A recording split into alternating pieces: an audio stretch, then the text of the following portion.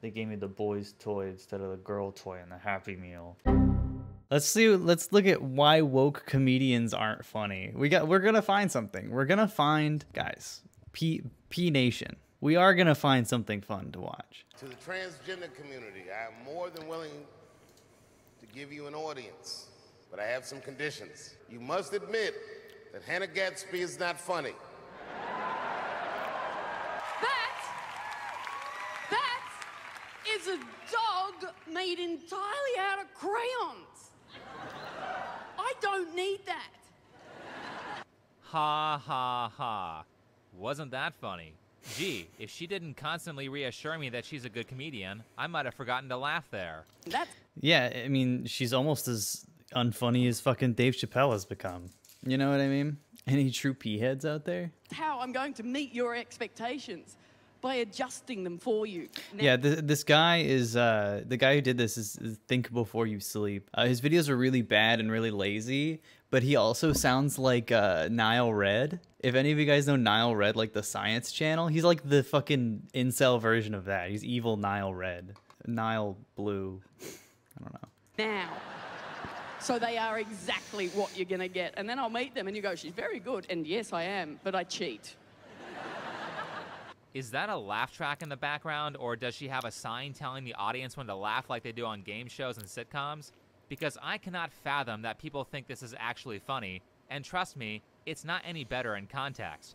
Though my expectations were met.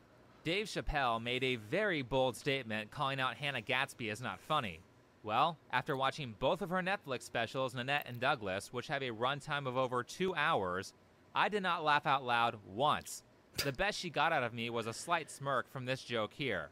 Now, fair warning, my observations will be about Americans, which is broadly speaking you lot, right? So, and sorry, but making fun of Americans is still technically punching up, although that window is closing. That was her best joke out of 2 hours. And don't give me the, you don't think she's funny because she has different political beliefs. That's what right-wingers say about Dave Chappelle all the time. Like, that's not the case. Laughter is involuntary. If someone says something really funny, you will laugh whether you want to or not. that's a horrible argument. Like, if you already like resent this person and you're already on the side of someone who like is openly shitting on them in public, like you probably aren't gonna find them funny because of your predispositions. Alien Man explains laughter. Why there are like a million you laugh you lose challenges on YouTube. I've also featured comedians on my channel like Veer Das, who I very much disagree with on certain issues, yet when he told jokes about those very things, I still laughed. There's a reason why woke comedians aren't funny, and there's a reason why woke television shows and woke movies aren't good. It's because the people who create this stuff don't care about the audience.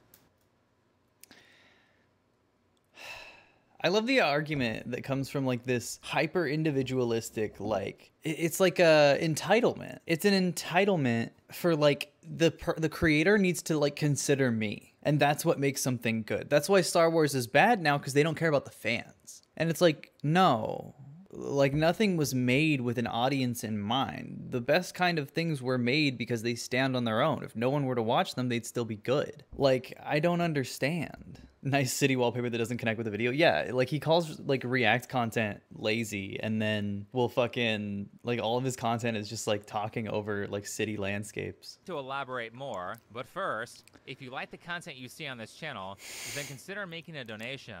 Viewer support helps keep me independent, and it helps fund the channel.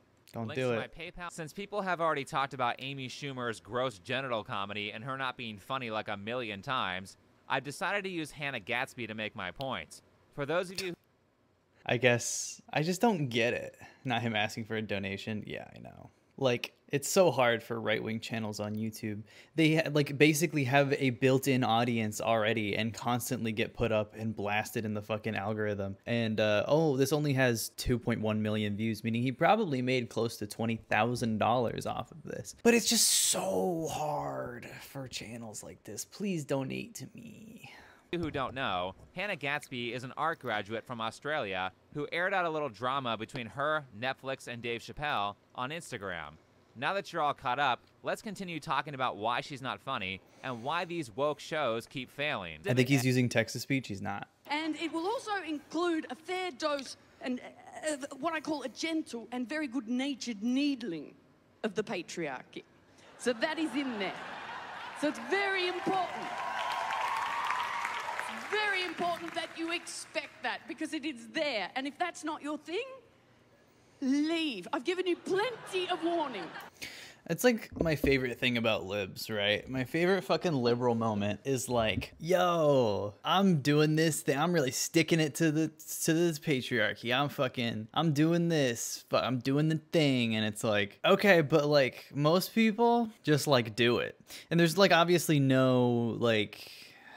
there's no like material analysis. There's no like understanding of how the patriarchy affects like economic impact, for example. Like you can still make jokes about stuff like that. Like you can still talk about that, but it's always like, you know, the most like sanitized and like fucking perfectly fucking rounded off, like marketable kind of phrasing, I guess. Whatever. Fuck it. Rule number 1 of building a huge audience. Don't alienate a large portion of people by telling them to not watch your show. Come on, man. Don't alienate a bunch of people by saying that you don't like Nazis. Rule number 1. The woke crowd seems to love doing this by saying, if you don't like it, don't watch. Or, this show is not for you every time one of their awful shows fails. Clearly, Hannah's Netflix specials were not made with the audience and potential audience in mind because they aren't good. That being said, that doesn't make any sense. Like, you can't cater to everyone. I remember when this guy made Hassan genuinely depressed. Yeah, I bet this dude is a brony. Yeah, the right says that all the time, too. I think her special Douglas best illustrates how little she is actually interested in what the audience's preferences are. Here's how that special starts. So that's what's going to happen before the show even begins, right? I'm going to give you a very detailed, blow-by-blow description of exactly how the show is going to unfold. Now, this setting of expectations does go on a bit. I've had to cut the actual show in order to fit it in. Yes, that's what everyone wants when they go to a comedy performance, a syllabus that spoils all the jokes. That's not what it does, though, obviously. This was a very college professor way of writing a comedy special, but okay. There are 2 major problems with this design. 1, people hate spoilers. Yes, dude, please analyze comedy for me. Please analyze a stand-up show. Remember back in 2019 when everyone and Marvel was like, seriously, we will kill you if you spoil Avengers Endgame. Remember how big of a deal it was when Mark Ruffalo spoiled Infinity War? Wait till you see this next one. Everybody dies. Dude. Not everybody. No. Is that? No. Hey, whatever. Can we rewind that part? Yeah. Then am I in trouble? Someone in the comments said that he actually spoiled Endgame during this interview as well, but the point is, people don't like spoilers. This was a particularly stupid move from Hannah, because getting people to laugh is all about surprise. Unless I've already heard the joke and approved of it in the past, if I can predict what you're... George Carlin had bits where he would like talk about like, in this show we're gonna be talking about tits and dicks and ass and fucking shit, and people thought it was hilarious. I will give you no input and I will expect no feedback. Going to say, it's not funny. Like this joke. And you also need to expect one Louis C.K. joke. Now, I only have one joke. That wasn't it, by the way. The show hasn't started. We're still in the prelude. The one joke, it's very good. I only need one. It was a good joke. It was a day off. I'm so solid on Louis C.K. joke. It's a mic drop moment. The interesting thing about the Louis C.K. joke is that it happens very late in the show. So late you will have forgotten that I told you to expect a Louis C.K. joke. There's Hannah kissing her own ass again. There's no better sign of someone who's bad at something than a person who constantly insists that they are good. He doesn't understand that that's the joke. He doesn't understand that it's a running joke that you tell a couple of times. So there's this thing that I've noticed. It happens to a lot of my friends, and it happens just to people in general. But when anyone who's not a cis man makes a joke on the internet, a lot of people just think it's not a joke and will like step in to like correct them. Interesting little phenomena. Unfortunately, the Louis C.K. joke is not YouTube friendly, so I can't show it. What a pussy. What a pussy. I bet it's funny. I bet it's funny, especially with all the buildup. My last show, Nanette, gave a lot of people the puffer fish. Like, you know you've made it. And I say people, but it was only men. Hashtag not all men, okay? Of course, it's not all men. It's never been all men. Generally speaking, it's really only the men who use that hashtag. They're the ones, you know, men, pronouns, me. You know, they're the ones who go out of their way to let me know that Nanette was not comedy. Because it didn't make me laugh every step of the way. First of all, good. If that show made you laugh all the way through, what the fuck is wrong with you? Secondly, yes, I turned the laugh tap off myself. It was a decision. I stand by it. It's not like I got halfway through the show and thought, fuck, I'm out of jokes. I'll tell a sad story. I hope I won't notice. Like, I know better than anyone that what I did with Nanette was not technically comedy. But I'm also not a fucking idiot. It's also, like, she's fine. I don't see the problem here. But also, like, Dave Chappelle has a stand-up special that's not comedy. I think it's The Bird Theory. He just, like, tells a story for the most of it about a book that he read about Iceberg Slim. It wasn't comedy. He was just telling a story. George Carlin has tons of hours of stand-up where he's just talking about the state of the country. Like, he's not, like, doing comedy. He's just, like, giving a, like, long lecture. Comedy doesn't, like, always follow fucking one format. However, I can tell you that it was totally expected because she said it was in the show and then challenged me by saying I would forget about it. Guess what? I didn't forget. And That's when it a does joke, finally though. show up, this great Louis C.K. joke at the end, it's like 3 seconds, and if you looked away from the screen during the instant that she said the joke, it would completely fly over your head. If it's 3 seconds, how is it really, like, not YouTube safe? But anyway, what's interesting about that is, like, Dave Chappelle has all kinds of like, Dave Chappelle ends every special with a fucking callback joke. That's how you end a good special. You don't just end a special, like, in the middle of a joke. I mean, Brendan Schaub did that. I saw him live in LA. The second problem with this intro is a problem that has plagued the entertainment industry for years, which is stories that include no intro hook. A hook is something that the audience will find interesting. There are many ways to hook an audience depending on the type of entertainment medium that you're using to convey your message, but Hannah spends the first 14 minutes of the special introducing herself and spoiling all of her jokes. This is not entertaining. That's it. That's the show. That's everything you can expect. Expectations have been set, so the show starts now. It should have started when you walked out on stage. He doesn't get it. He doesn't understand that the long setup is the joke. Obama. Reminds me of the new Dune movie because this was actually my biggest issue with it. It's the first of, like, 3 movies. He doesn't understand. The first 20 minutes of that movie was a giant exposition dump where nothing entertaining occurs until Paul puts his hand into a box.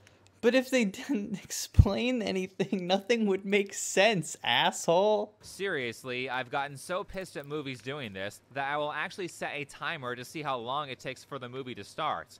I believe the first Venom movie was the worst offender because it didn't start until... This guy would be the kind of guy to watch the first Venom movie. So almost half the movie was over. But What? it's especially annoying in this. What is his marker for when a movie starts? Is there, like, any backstory at all? Like, the movie's not started yet. Come on. Case with a story like Dune that has a 600-page manuscript that you can just cheat off of. There's a reason why Frank Herbert started the book with the scene where Paul puts his hand into a box. It's called an intro hook. But, like, movies and books can't be written the same way. It's just not possible to write a movie the exact same way as a book.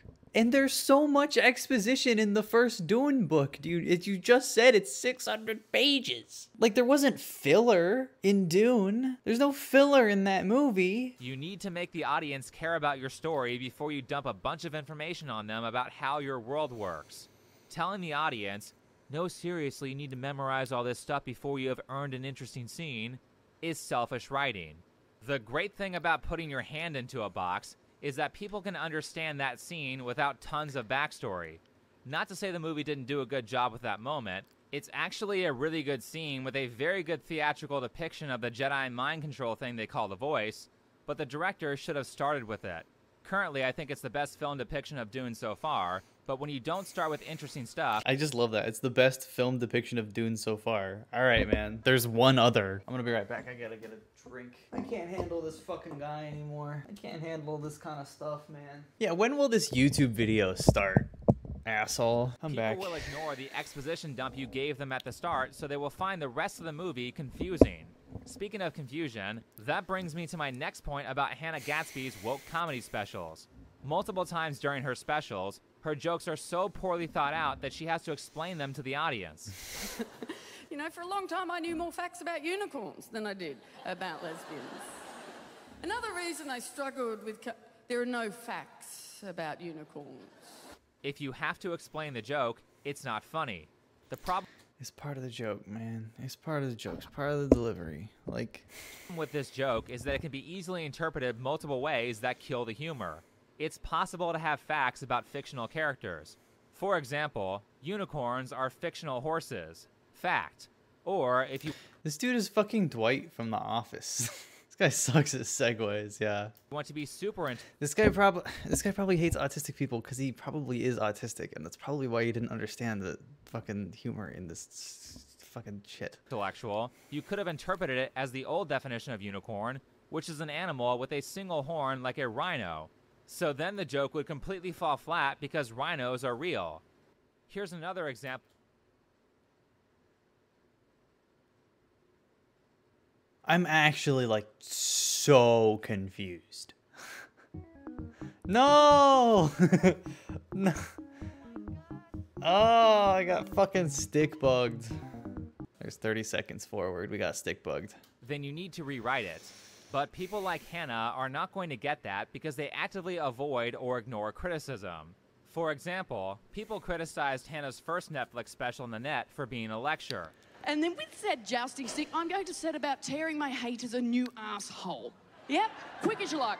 Brand spanking new. And the way that I'll do that is by doing exactly what my haters accuse me of doing, which is lecturing you. So in the middle of the show, I'm giving you a big old lecture. This is a valid criticism of that special because a vast portion of it contains zero jokes and it was written that way on purpose. The best part about this criticism is that it's not political. It's not, I don't agree with that joke you said because I have different politics. Instead, it's a critique of her writing technique, which means it's something that applies to every comedian. But instead of listening to that criticism, she leans into it and makes the terrible mistake of purposefully designing her second special like a lecture. Again, George Carlin had specials that were basically lectures, and so has Dave Chappelle. I mean, his new specials are literally just lectures on why he's right and trans people are weird. Does he ever show his face? Of course not. Absolutely not. How feminist ideas make everyone weak. How people are being radicalized. Oh my god. This is an hour and 40-minute video talking about how much he doesn't like Hassan. I mean, his first fucking Hassan video did not pop off in the way it probably should have for him. The people who ruined Twitter. God, this guy's so pathetic. Honestly. How's it going, boys? Welcome back to Mogul Mail. In this video, we're going to talk about women. Stick around to the end because we're going to solve sexism in this video. Now, I haven't posted in a couple weeks because nothing's inspired me, but I saw a tweet from It's Timmy, the Apex Legends god and good friend of the stream. Oh, dude, he pulled out so many fucking landscape pictures for this one. Oh my god. I think this might be a sub goal or something. Like, if we get like fucking 300 subs or something, I'll watch this. Watch the most replayed part. Oh no, it's right here. An idiot in this lobby, I can tell you that. Oh, mean. I was gonna compliment you, but never mind. E-girl's not a compliment. Sorry. I understand that e-girl has a negative connotation to it, but it can also, to some people, just mean a girl who streams. Instead of waiting for him to clarify which definition he was using. That's awesome. Yeah, Jordan Adika ruined Twitter because of Stuart Little dick posts.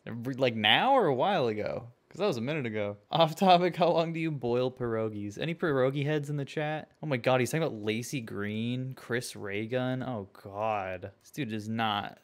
That shit was like 5 years ago, and it was so fucking... God damn, dude. What a loser. Okay. I don't know, man. If we hit like a bunch of subs, maybe we can watch the fucking 2-hour Think Before You Sleep video.